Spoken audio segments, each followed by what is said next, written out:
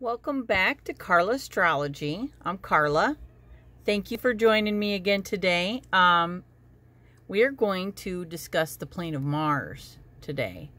So we have discussed all of the mounts up to this point except for Mars. So I'm going to show you on my little hand here two different areas that is considered the plane of Mars. And typically Western doesn't really concern too much, like doesn't get into all the little auspicious signs that would be covered on the plane of Mars. But you can, like if you see them on your, I believe this is the outer and this is the inner. So like signs on here are pertinent. So the Great Triangle is here, your lifeline, your headline, and your health line, or the liver line. So the Great Triangle, or in the plane of Mars, is your lifeline, your headline, and your health line. So that in there is considered the Great Triangle. Now, if you notice it bulging a little bit, and by bulging, what I mean is like when you do this, like I can see a little bit like my right hand seems a little fatter, whereas my left not so much. And remember we discussed your potential that you were born with would be your left hand, and then your right hand being your dominant, if you're right-handed of course, would be what you do with that. And if you are left-handed, it would be just the opposite. Your right hand would be your potential, and then your left hand would be what you do with it. So if you do notice it bulging, if it is bulging in both hands, then that person is going to be more aggressive. And if you notice it in just one, then that person is tends to be more brave and generous. So both is overkill, and one is a good medium, a good balance.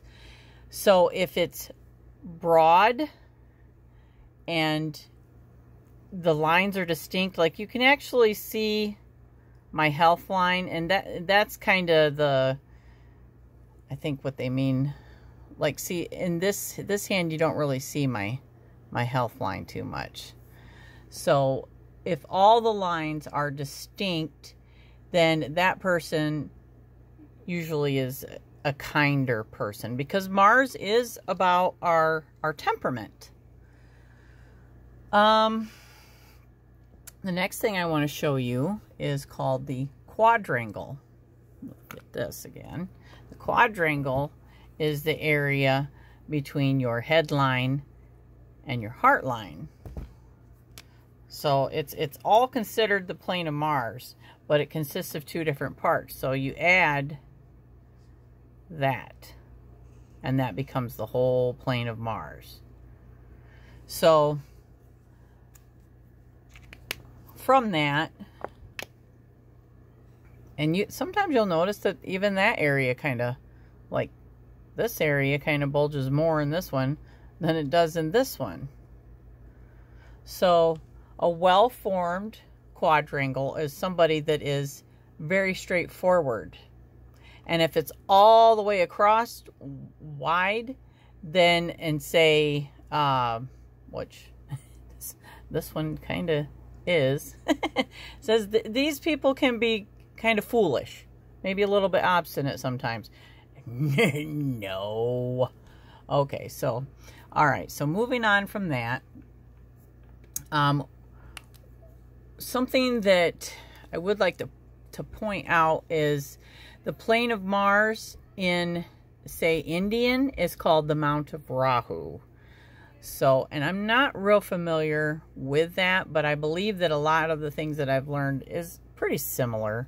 Mars, again, is about your temperament. So they look at that. And again, you can also find stuff about your health you know, pertaining to the little lines in your hands, obviously. So, and that is kind of, I try to use a little bit of everything that I've learned and kind of make it my own.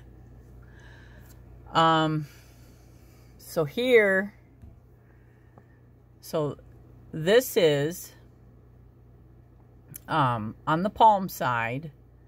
Oh, I'm sorry. So this is the inner. This is the inner. Sorry, you can't really see that if I move my hand, can you? This is inner Mars. This is outer Mars. And this is the plane of Mars.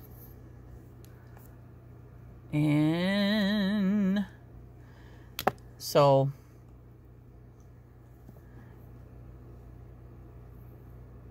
we got inner, outer. This is also upper, and this is lower. So it's kind of strange. and sometimes hard to remember. At least for me, it's hard to remember. Maybe not for you. I actually seen that Chiro, that's C-H-I-E-R-O, I believe. He does have a book that you can, it's free. You can download it or upload it to your device online, and he actually associates these mounts and like your birth date. So not only will he tell you in this book what each mount represents, but it say, you know, whatever your birth date is, there's more attributed to the quality of the mount depending on your birthday. So I would definitely recommend checking that out. I have not done that, so I actually just found it and am going to get into that a little more. And the plane of Mars is, oh my goodness, there's a lot of information on it. So I don't really want to put a long video out, but the lower Mars is more about your aggression. So lower Mars is going to be like, I would say that you might find your warriors have a big, you know, a big area. And your people that maybe might be kind of timid might not have a bigger or fleshier fatty area. Upper Mars, or your outer, is considered, that's where you find courage, you find calmness, and also the warrior, because again, Mars is all the same. It's all about your temper and, you know, how easy to anger you are. So simple terms. We have lower is aggression. Upper is your resistance to it. And this is your temper.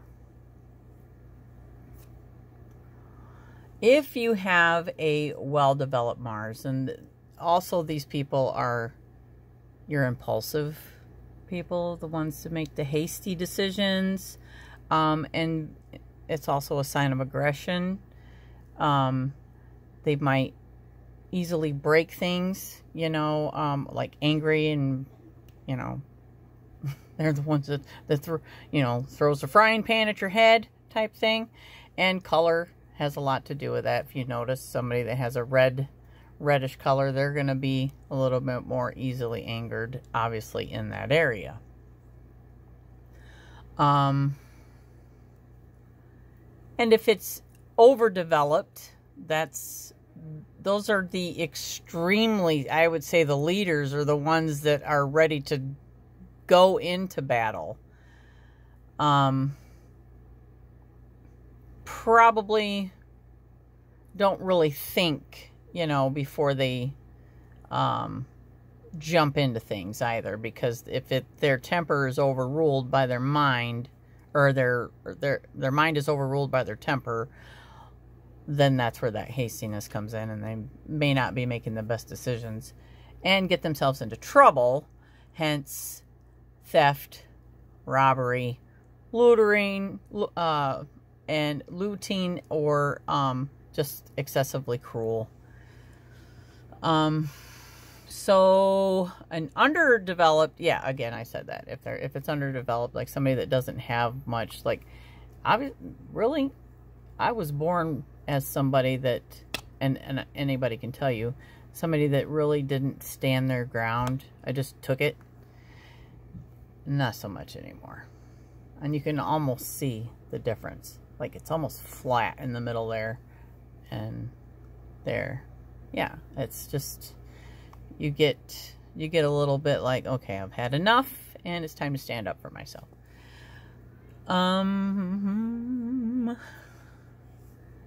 So like I said, I don't really want to get too much into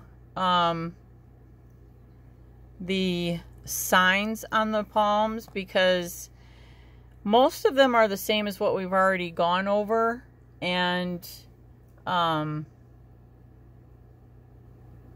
this point it would be too confusing because everything is an extension of the major lines, you know, in your hand. So, and that's probably what I will be getting into next. I will start, like, maybe we'll pick the heart line. Everybody wants to know what their heart line says about them. So I think in the next video, we will concentrate on the heart line. And that's primarily why I'm not going to get into the major auspicious signs that you might find. I will tell you that everybody asks about the Mystic Cross. And I think that anyone in this community is going to have one. Even though they say that it's rare, I don't believe that it is. And it is. It's just a sign of your gifts. It's a sign of your, you know, your intuition is good. Your, could be psychic, you know. We all know that there are 8 clairs. More than likely, you've got quite a few of them if you see a big cross in the middle of your hand. So, is it rare? I do not believe so. I think that sometimes that's a bit of a bait to reel you in type thing, and, you know, get you involved in something. So, again, we'll save the major lines, starting with the heart line, for the next video. I'm trying to think if I'm missing anything. I guess, you know, pretty much it would be the same. If you have a square in there, well then say, because I was just noticing that when I was talking about the other, that there is a square in my palm. And again, squares are protection. So this one shows that, yes, I've gotten a little bit more aggressive in my older age, but I'm still protected from that. So something, thank goodness, keeps me from going overboard. I am getting a phone call. So I am going to end that on this note, and I love you guys very much. I thank you so much for chiming in, for tuning in, and I will catch you soon. So have a blessed day.